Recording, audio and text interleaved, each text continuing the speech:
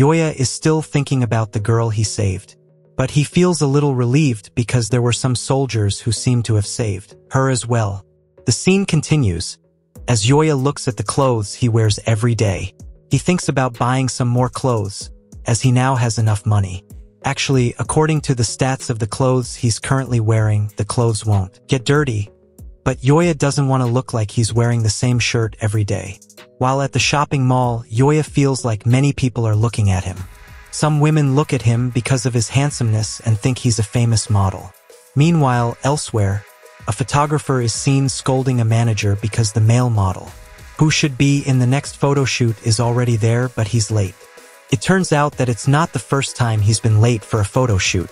The manager looks apologetic, but it doesn't change the situation.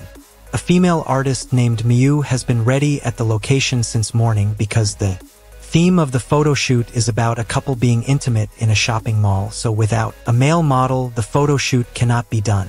So reluctantly, the photographer decides to look for a male talent to replace the actor, who's late, and he will look for it in the mall. Yuya is seen choosing clothes, and he is very surprised because there are many clothing models he has never seen before. While he's choosing clothes, two women come up to him and ask if he has any free time.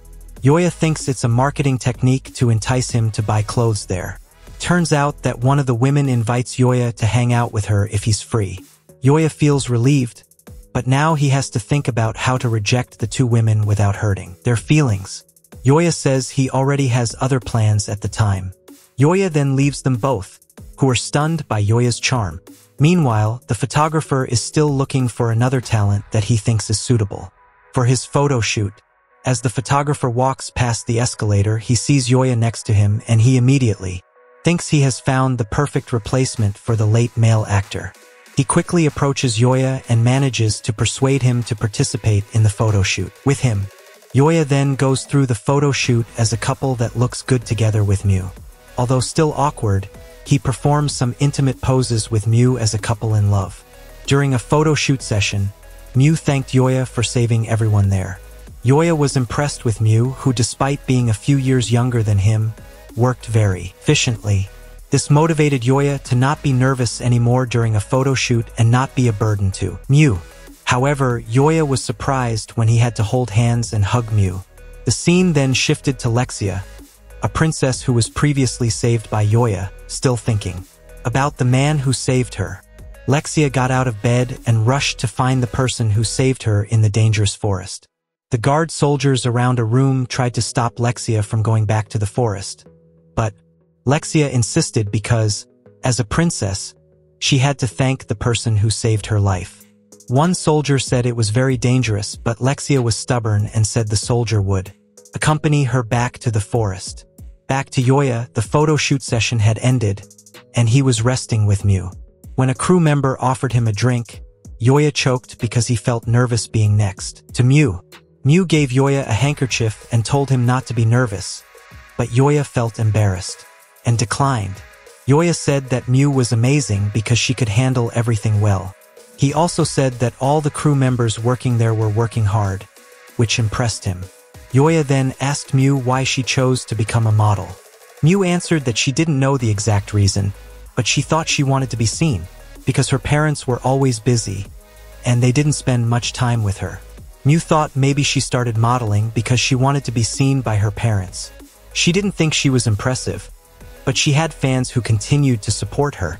When others saw her photos in magazines and were happy, Miyu also felt happy. As they were chatting, someone arrived. It was Shu, the male model who was supposed to have a photo shoot session. The people there, especially the women, were very impressed with him. It seemed like he had a lot of fans. Shu then met Miyu and told her that he had to finish the silly shoot quickly and then go eat with her. Actually, Miyu wanted to refuse, but Shu cornered her against the wall and appeared to be flirting with her. Yuya tried to call Shu and tell him to stop his behavior, as Miyu seemed uncomfortable with it. Of course, Shu became angry that someone had disturbed him. Shu tried to hit Yuya, and he appeared to step on Miyu's handkerchief. Quickly, Yuya blocked the attack and slammed Shu to the ground.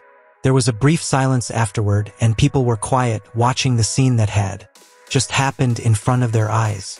Meanwhile, Yuya was silent, wondering why she suddenly tried to hit him. Yuya also wondered why Shi's movements seemed so slow to him, and he slammed him smoothly, without realizing it. He was also worried that the people there would yell at him for defeating a handsome man.